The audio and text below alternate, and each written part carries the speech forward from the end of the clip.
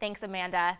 November is Native American Heritage Month. Our Maya ELN sat down with a member of a local tribe who's on a mission to preserve tradition.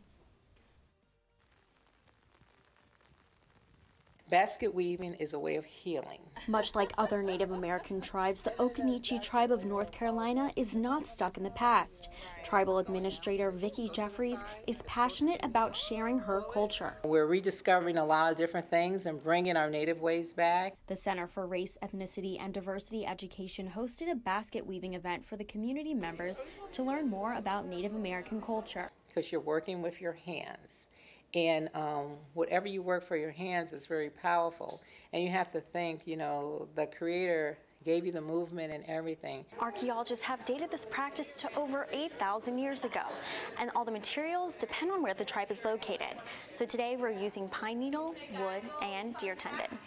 And it's more than just learning the history. Especially like in school and stuff like that, you don't get to know, you don't get exposed to that culture like Native American or Asian culture. For Jeffries, it's not about just learning the story, but who is telling it. If you look at like the movies that they put out and different things, you know, it's not our story. It's somebody else writing our story for us. Professor of Anthropology Tom Mold has studied Native populations for several years. I think we so often want to dismiss American Indian culture as something of the past.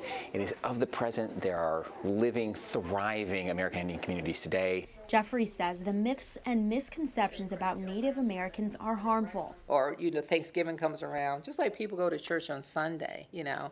They just go to church on Sunday, so what about the rest of the days, you know? We say we're in our church all the time. You know, we're out in the land, you know, we're on Mother Earth. Weaving threads of history in hopes of preserving tradition. Maya ELN, ELN Morning. Tonight there will be a panel on the current issues impacting Native American populations in the Truett Center at 5:30 p.m. For more information and a full story, make sure to visit our website, elnnewsnetwork.com.